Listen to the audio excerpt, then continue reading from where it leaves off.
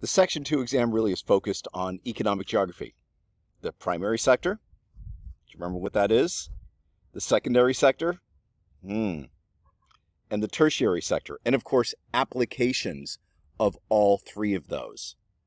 This is not really a long section. You need to make sure that once again you know all of those terms and concepts and objectives from the terms and objectives and concepts pages that are in each one of the modules, but it can be complicated. Make sure that you study and you work hard and prepare. All right, it's the second exam. Let's do it.